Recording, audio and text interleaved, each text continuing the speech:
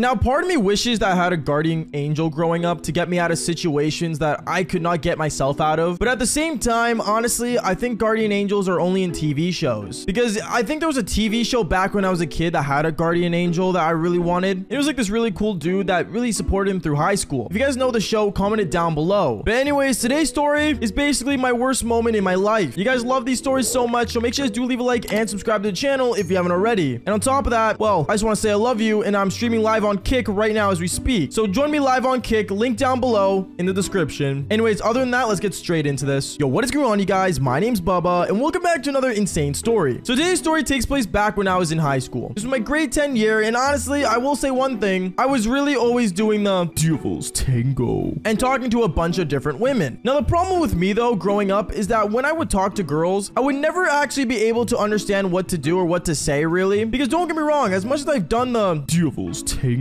I would always be straight up to the point with them saying, hey, yeah, like, you down to smash? I would never actually go up to a girl and actually, like, you know, put my time and effort into them. And since I've done so many women throughout my high school at that time in grade 10, a lot of women already knew about me and were already basically disgusted by me. Because word got around that I was just trying to basically get my body count up, which, I mean, fair enough. My body count is 131 right now. Anyways, going on with the story, I remember basically one time when I went to school, there was a girl in our school that really did not know about me that much. She wasn't a new girl or anything. She's been in our school, but for some reason, she just didn't really care about drama. So me knowing that she was probably the only girl in my school that I could probably go and tap and do the devil's tango, I decided to go up to her and kind of like have a conversation with her. I remember when I went up to her, I told her, hey, like, I haven't really spoke to you. Like, what's your name? She looked at me and she said, oh, like, hi, what do you want? And she already seemed like she didn't want to talk to me. But then I decided to say that she really looked cute and, you know, I just wanted to know how she's doing, instead of straight up asking her, hey, like, you trying to smash later? Because obviously that wasn't gonna work this time. I remember she ended up starting to talk and stuff, and one thing I realized is that when you approach a woman to just basically have a normal conversation, they can go on for a rant for hours on end. But basically this girl just kept talking about family, she talked about school, she talked about her career in psychology. By the way, girls out there, why is everyone taking psychology? Like, seriously, do you really need to go in depth with men's brains? Like, that's like, seriously, all we want is that vajaja, you know what I'm saying? Sorry, not the point, but going on, I remember basically I was kind of just hanging out and basically talking to her as she just kept talking and talking. And I would always make these side comments as she was speaking going, oh yeah, cool, okay, oh, I understand, oh yeah. When in reality, I had no idea what she was talking about. And then I want to say, like, after like 20 minutes of me standing in that hallway with her, she ended up saying, you're actually like a really good listener. Wait, I have a question. Do you have Snap? And at that point, I knew I was in and I added her on Snapchat. Don't get me wrong, I had to suffer for 20 minutes, but hey, no harm, no foul, right? At least that's what I thought. I remember later on that school day, I ended up getting a Snapchat from her and she kept messaging me about the same things she was talking about earlier. For some reason, people don't like to leave a topic alone. But then I remember I ended up telling her, oh, like, what are you doing today after school? She ended up messaging me how she was planning on basically going to hang out with her friends and stuff. And I told her, oh, like, if you want, I'm down to hang out with you. She ended up finding it weird that I wanted to hang out with her after talking to her for the first time, but at the same time, she thought it was cute. So anyways, after school that day, I remember me and her, we ended up going to the park and we ended up hanging out with her friends. Her friends seemed really odd, and honestly, I will say this much, they didn't seem to really care about me. But at the same time, though, I just wanted to speak to them and, you know, kind of get a glimpse of what girl I'm working with here. Because the girl looked attractive, but at the same time, if a girl's a certain amount of attractive, there's always a certain amount of crazy on board. So I ended up basically talking to them, and one thing they ended up telling me was that she was very possessive. Now, if you guys don't know what possessive means, basically, think of the goblin from The Hobbit. You know, the one that goes, my precious. Basically, it's one of those. So me knowing that, I thought maybe this girl would get attached to me too quickly, and I thought it would be best to back off. But as I walked up to her to tell her I was going home from hanging out with her, she ended up telling me, oh, like, do you want to, like, come over? Like, right now? Is what I ended up telling her. And then she ended up telling me, yeah, like, let's just, like, hang out. Like, come on.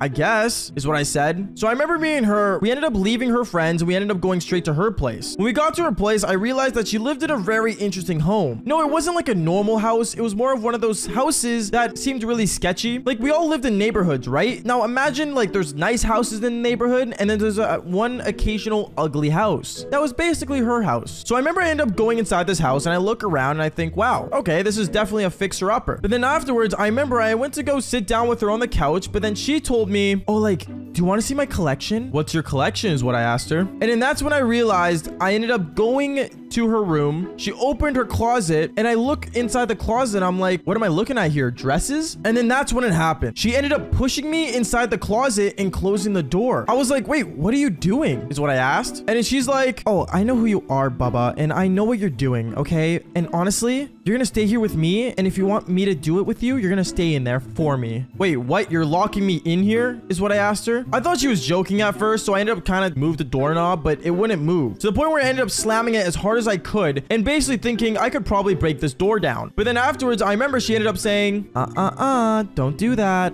And then that's when I realized that she ended up putting like a bookshelf kind of in front of the door, so I couldn't break it down. I remember I tried to get my phone out of my pocket, but I realized that I left it in my backpack when I went to go hang out with her friends. So she had access to my phone and my backpack and my homework. Well, I don't really care about the homework, but still, she had access to all my items. At that point, I was worried, and I remember I was looking around the room trying to see what I could do to basically get out. And then that's when I realized there wasn't really anything I could do. Luckily, there was a light in there, so I remember I ended up looking at the light and basically turning it on and basically just sitting in the closet waiting for my, I guess, guardian angel to come. I don't know what to do. Honestly, I was just really scared. I want to say 4 hours went by, and I've been sitting in there hungry, and I was really upset. But then out of nowhere, I remember I ended up hearing like a computer or something. Basically, it was someone watching Victorious, the TV show. I was super confused, and I'm like, wait, I hear something. I put my ear up against the door, and I realized it was her watching a show. So I remember at that point, I ended up slamming the door as much as I could to basically make her notice that I really wanted out. And then she ended up coming up against the door saying, okay, what is it, Baba? I'm hungry, is what I told her. So she said, okay, well, like, what do you want? McDonald's is what I said. So she ended up ordering McDonald's for me, and the way she ended up giving it to me was the most weirdest way possible. She ended up basically moving the bookshelf, opening the door super quick, and then closing it right away, and threw the bag inside of there. And since I ordered a filet-o-fish, tartar sauce got everywhere, dude. Like, it was so unfair and uncool. But I was super sad. Anyways, as I was eating my McDonald's, I was trying to think of a way to get out of there. So I thought, hey, maybe, like, you know, one of her parents will come home and, you know, they'll let me out. So I ended up basically sitting in there until I heard a voice of another person. I want to say another half an hour went by, and then afterwards, I heard another voice come in. It sounded like a guy. So I remember I ended up hearing that voice, and I started slamming the door once again. Except this time, the girl didn't come to the door to say something. It was the guy. The guy says, yo, who's in there? And I'm like, hey, like, can you let me out? I'm stuck. After I said that, he didn't say anything. I was confused. I was wondering, why is he not saying anything? And then I realized the girl ended up coming into the room saying, oh, like, just ignore that. Okay, bro. Brother? Bro? I thought she was an only child. And apparently that's when I figured out she lived with her brother, and yeah, she had no parents. Huh. Talk about being a dumb orphan. Sorry.